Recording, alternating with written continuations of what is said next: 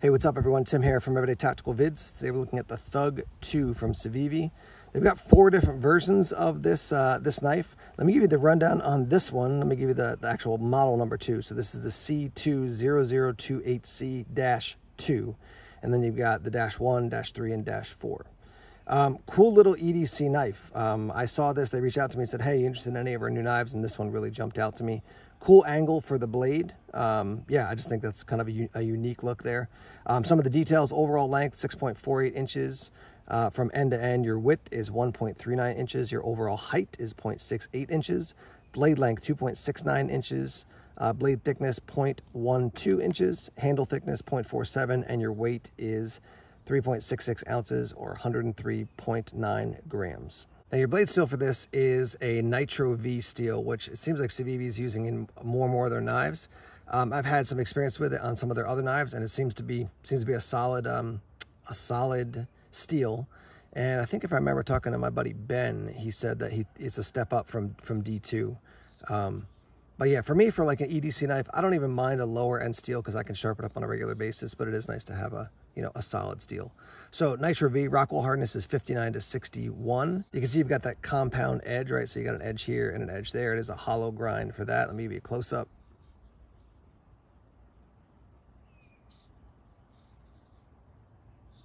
Flip to the back side here. So this is black G10 for the handle. Some of the other versions of this, they have different options. You can see tip up carry, and looking, you can see you can reverse the pocket clip either side. It's a stainless steel pocket clip, nice and compact. I mean, look at that in my hand. I think it reminds me of the Kershaw Needs Work. I feel like it's called Needs Work, Gets Work Done, or something like that. Anyhow, it was one of my first early on EDC knives. Great knife, but the pocket clip was too tight. It was really hard to get it in and out of your pocket. So cage ceramic ball bearings, liner lock for your lock. Let's take a look at the lock up there.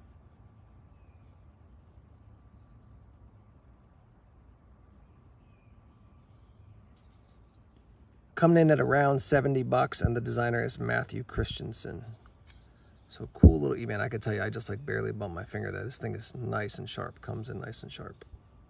Do a little cutting here as the sun cuts through the trees.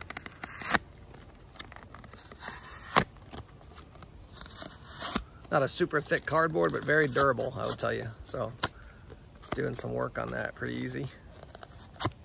Well, you see we can use I don't think I can do it holding it up like this, but we want to try out the other portion of the blade too.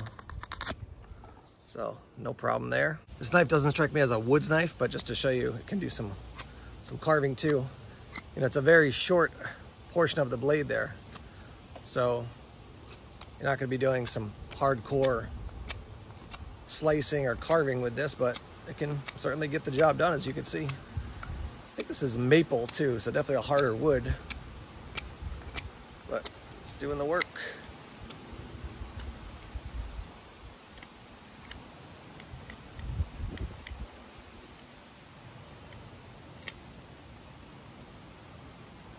There's that. A little more cutting here. Here's that front end.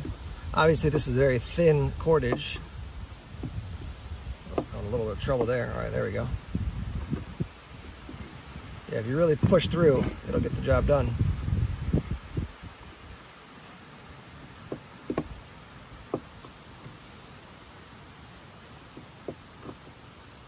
So any issues there were operator error, not the knife. It definitely cuts when you actually use it properly, as you can see.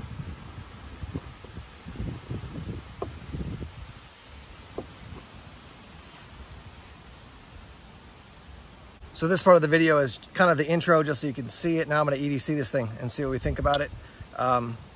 It's got some, even though it's like small, I would call it kind of chunky. It's got some strength or heft to it. This is how your hand falls, so you're gonna have your pinky off the end there, pretty solidly off. Maybe you could lock it in underneath, but 3-finger grip, I would say. Large size hands for me, but yeah, it's been cool so far. So let me EDC this for a bit, and then we'll report in and let you guys know what we think in a little bit in this video here.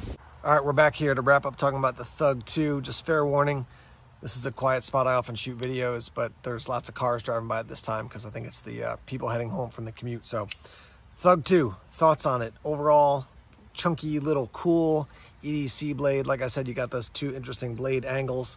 I will say you can do kind of sweeping cuts, you know, because it is basically sort of like a recurve, but you can see there's definitely like a tip there, if you will, right? So it comes to a point, so it's not as sweeping as like a straight up Persian style, but you can use it that way. If you do want to pierce, like if you want to cut open boxes, you want to get into the box this way, or maybe even kind of get in and then go like this as you're cutting. So a lot of people, if we're honest, we're using EDC knives as box cutters at various points. But I like it. It's cool. It's slick. Like I said, there's a couple different versions that you can get from Civivi. I'll look and see if I can get any discount codes. I'll put that in the description section of this video. But if you want something unique, I think this may be one that you want to check out. It's opens nicely. Nitro-V. I haven't had a lot of use with this particular knife in Nitro-V. But the ones I've used, the Civivi knives I've used with Nitro-V have worked out well. So let me hear your thoughts on it. Compact little blade from Civivi. What do you like if you own one?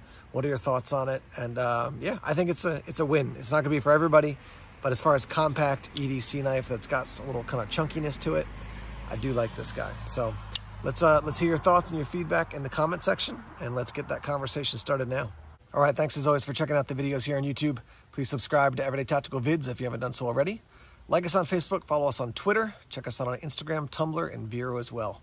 More videos coming soon. Take care.